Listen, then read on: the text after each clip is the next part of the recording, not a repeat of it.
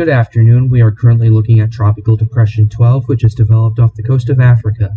It is currently moving west-northwest at 16 miles per hour with sustained winds of 35 miles per hour and a pressure of 1,006 millibars. The storm is expected to strengthen into a tropical storm in the next 12 hours and a hurricane in the next 48 hours. The models after that seem to be a bit mixed, as some expect it to be a major hurricane while others keep it in the Category 1 to Category 2 range.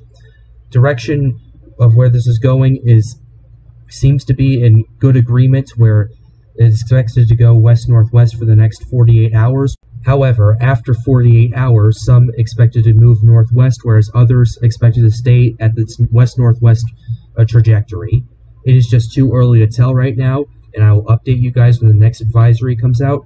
So feel free to subscribe to the channel and turn on notifications for more information and updates.